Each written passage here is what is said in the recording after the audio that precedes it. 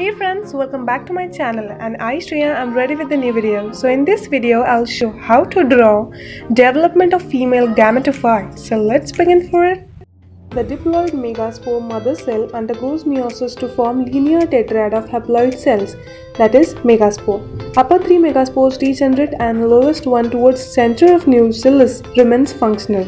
It acts as the first cell of female gametophyte. The functional megaspore undergoes three successive nuclear mitotic divisions. The total 8 nuclei are formed, 4 of which are located at each pole. One nucleus from each pole migrate towards the center and are called polar nuclei. 3 nuclei towards micropylar end constitute egg apparatus. Egg apparatus consists of large central haploid egg cell and 2 supporting haploid synagogue cells. Now, antibodal cells are a group of 3 cells present at the chelizal end. The 2 haploid polar nuclei of large central cell fuse to form diploid secondary nucleus. This 7-celled and 8-nucleated structure is called an embryo sac.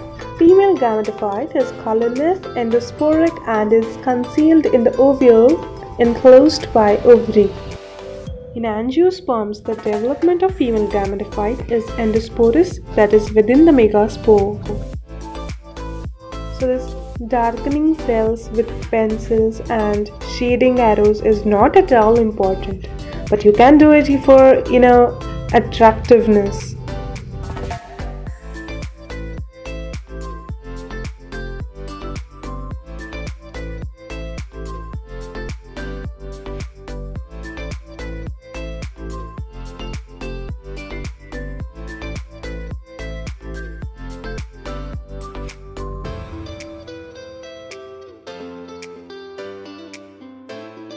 So this is complete diagram of development of female gametophyte.